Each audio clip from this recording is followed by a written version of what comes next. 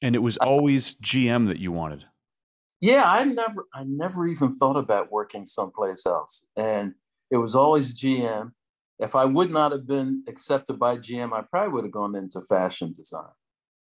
And but I think the professors at Howard were as excited, maybe more excited than me when I was accepted into that internship program, because it was not only was I going to GM, but I was representing Howard University, and they were pretty fired up about that.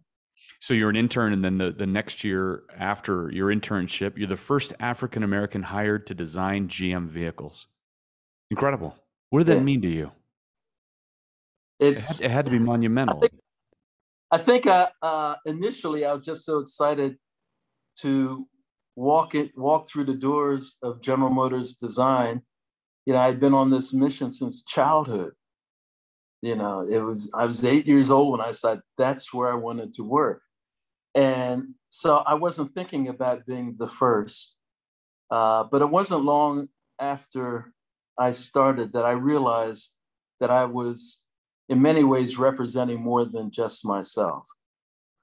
That what I did, how I performed, how I carried myself, every detail of me, in some ways, was being watched, and I was representing more than myself. Imagine you looked around the design studio, and there weren't many folks who looked like you at that time. Well, there weren't any, and there were a couple people in the shops.